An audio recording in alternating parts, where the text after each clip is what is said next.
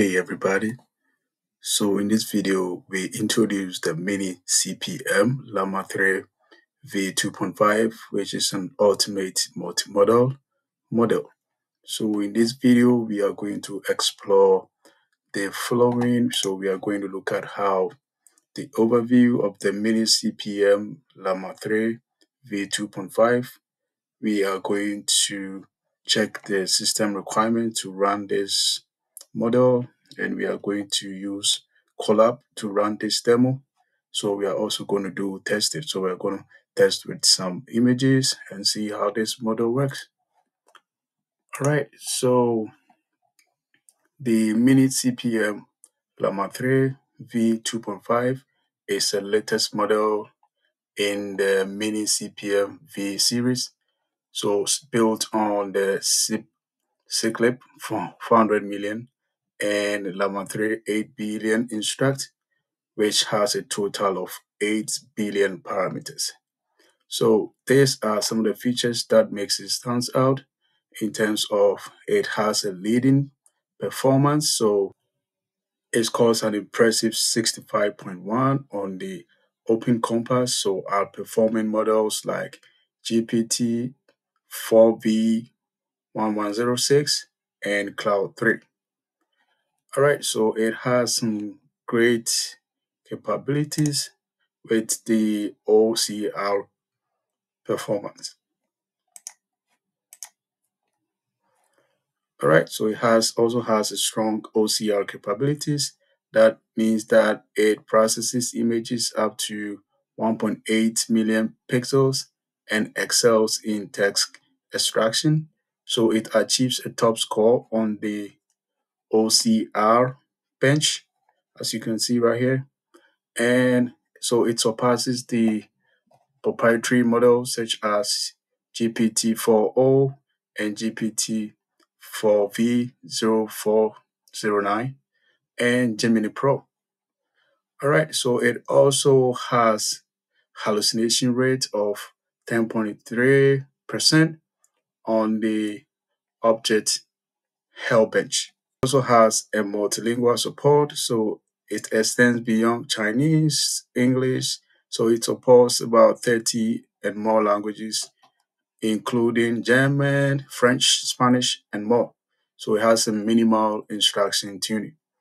So it also have some efficiency in deployment, so it utilizes quantization and optimization techniques for high efficiency deployment on edge devices, achieving a significant acceleration in image encoding and language decoding. All right, so we are going to use the quantized version of the MiniCPM-Llama3 version 2.5. All right, so you can find more details here as to this model. All right, so let's get here, and we are going to use the quantized version for this demonstration. All right, so when you click here, so this is the quantized version that we are going to implement here. All right, so we are going to use the Colab to do this, and so let's get into Colab. So I'm going to attach the link in my description in order to get the code. All right, so in my Colab, so I'm going to go to runtime, and I'm going to do, so the requirements is you should make sure you have Python 3.10 and above. And so I'm going to choose the GPU of T4 GPU. So I'm going to say save. And now I'm going to install the packages. I'm going to install this packages, Pillow, and I'm going to install this version, Touch, Thought Vision, Transformer, Sentence Piece, Accelerate. So I'm going to say, going to run it. So it is going to take some time to install. If you've not done it for the first time, it should take some time. All right, so the next step is we are importing the libraries. So we import Touch, we import Image, and so we import the automodal, and auto tokenizers, and we will do some plot. So we import the matplotlib, and we are going to run this.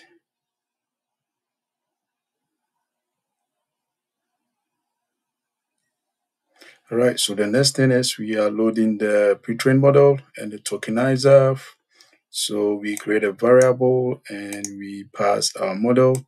So we are using the quantized version. So it's run. So for those of you who have lower GPU memory, right? So it's going to utilize about 9 gigabytes. So we are going to run it there.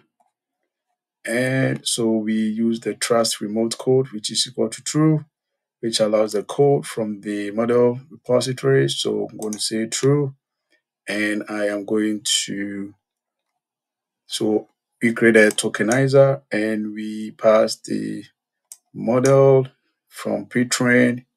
So we are going to run this and we are loading the model. All right, so we have the model loaded up. So you could use the Hugging Face Hub. So you could use your token to create an access, but it's optional. So I ignore that and it runs fine. And the next thing is to set the model to evaluation mode. This is not really relevant, but you could check this out. So I'm going to say model.eval. So it breaks down some of the information here about the model, right? So you could read more information here. Okay, so the next thing is we open an image file and we convert it to an RGB format. So we are going to test these images. Okay, so I'm going to upload these images here. So I'm going to go to upload. Okay, so I'm going to upload these images. Upload these images.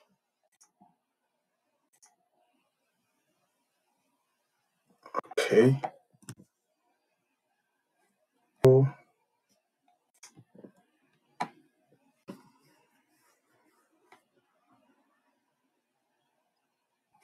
All right. So I'm going to create an image, a variable called image, and I'm going to open the image. All right. So the image is here. So I am going to, so we are here. You can just copy the first one. It's in French. So you can just copy the path and you can just paste it here. It's going to give you the path to the image. All right. So say this. And I want to display the image. Okay. So I'm using the plot.imShow image and I'm going to, so when I run this,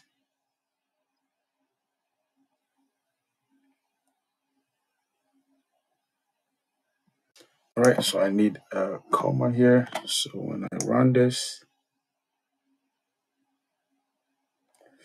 all right, so the image is displayed here. And I would need, so we define a question to ask about the image. And so I'm going to create a user and a content. So I just want to pass the const question here. So I'm going to say, so you can see this is an image. It's actually in French. So I am going to ask,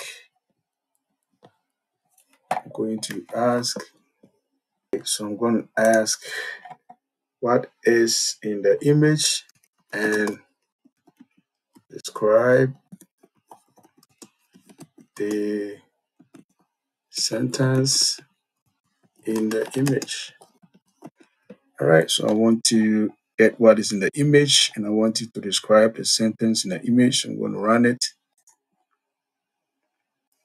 So I'm going to say, so we use the model to generate the response. So we are passing the image, we are passing the message, list, and we are passing the tokenizer and the sampling parameters to the model chart method. All right, right is here. So we are also passing the temperature to be 0.1. So you can change this if you want to. All right. So if you make it 0. Let's say 0.7, it means that anytime you run it, there was going to be a different output. Okay. So I'm just doing 0.1. Okay. And so we are going to print the response. So I'm going to say run. So let's see how this is going to come out. All right, so it says the image is a colorful illustration that appears to be part of an educational or language learning activities specifically designed to teach French vocabulary related to vacations. The sentence in the image is a description of a scene where someone is on vacation. So it actually can read the French language right here, and it reads the French language, and it suggests the viewer should identify one or two things from the image that are related to vacation theme. All right, so even with the quantized version, it's able to give out a good response, which is awesome. So let's get to the next question and see how this works out. So I'm going to comment this one out. I'm going to comment this one. And so let's look at the next image, and I'm going to say run.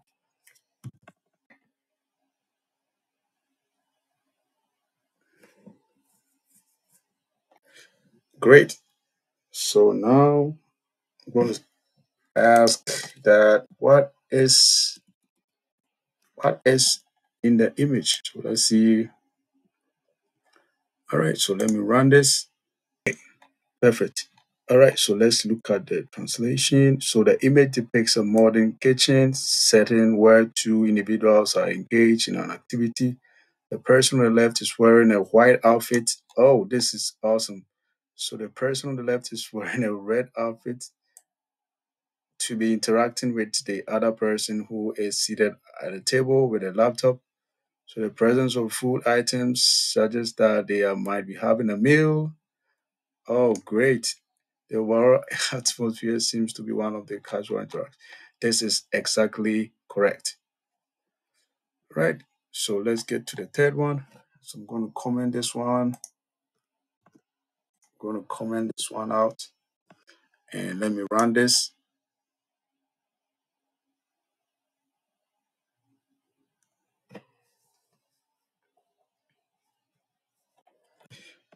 Great. So if I run this, let's ask the model what it sees here with the. All right. So the image features a dog standing in the water. So the dog appears to be a breed similar to a German Shepherd, characterized by its tan and black coat. It is looking directly at the camera with a focused expression. The background is minimalistic, consisting of a water surface and a faint horizon line. Wow, I love this response. This is great, even with the smallest model. Right, guys, so let's do, can we do one more? Right, so let's try the last one. Try the last one and see. Okay, maybe it's not giving us what we needed here. I didn't upload that image, so let me maybe try this last one and see.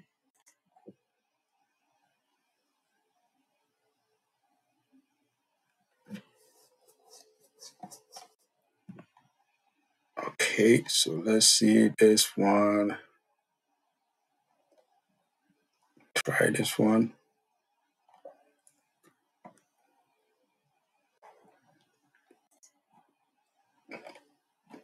Awesome. So the image depicts a cyclist in a motion on a road, which is perfect. He's wearing a black and a yellow jersey with a word, so he can actually detect the word in the jersey. is it correct? I'm not so sure. So let's see. Okay, it's able to depict the word and printed on it along with a matching shot, a red helmet. Wow, it can actually depict the color of the helmet, which is great. And with a black visor is worn for safety. Sunglasses, so it has sunglasses which actually can depict that. And suggesting a sunny day and the road appears to be a two-lane. It can detect it's a two-lane with a solid yellow line down the it can detect the yellow line, which is awesome. Okay, this is great. All right, love this. All right, guys, you